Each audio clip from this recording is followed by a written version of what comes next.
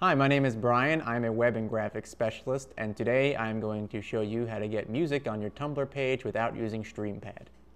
So instead of using Streampad, I'm going to use Hypester, which is a great widget for playing music on your blog. All you have to do is create an account at hypester.com, and you can easily and for free create a music playlist. So I already have an account, and I'm on my account page. I have a playlist created right here. In order to put this on my Tumblr, I'm going to click on this picture of this cassette on the right-hand side where it says Player Skins. Okay, once I'm in there, I can click on whichever widget I want, whether it be the classic player or the bar widget. I will go with the bar widget. And then I'll select my skin. Let's just go with this simple black one and click Get Code. Okay, now I'm going to copy this code, and I need to just paste it under the beginning of my body tag. The instructions are right here on Hypester, but I will show you how to do it. Just copy this, and then go back to your blog.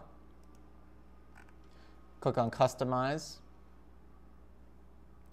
and then Edit HTML, and then scroll down and find your body tag.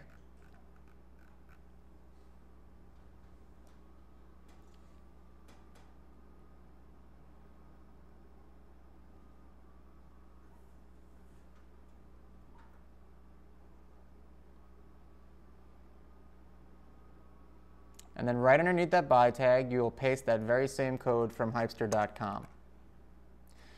Then hit Update Preview, Appearance, Save, Close. And there you go. Your playlist should be right on the bottom of your blog. And that is without using Streampad. So that's how you do it. That's how you create a playlist using Hypester. That's how you do it without Streampad. My name is Brian, and thanks for watching.